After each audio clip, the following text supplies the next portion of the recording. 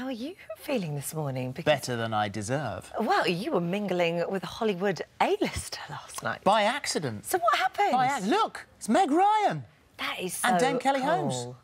And in my hand, a jar of tequila. Yeah, what is that? It's a jar of tequila. Or a bottle? No, it was a jar. It's in a jar. It's really good. It was Kelly Hoppen's.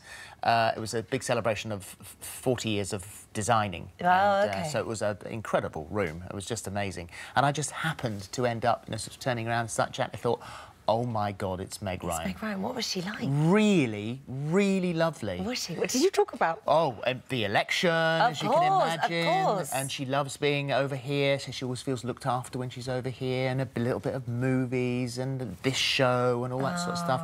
So if she's watching, you're welcome. You're welcome. Good morning, Meg. Good morning. Where have you been, anyway? Missed the promo. I had a little superstar of my own this morning because, yes, I missed the promo because Belle had her assembly this morning. She's only 5. And it was an assembly about your talents. Everybody has a unique talent of their own. And she decided, self-elected, that her talent was singing.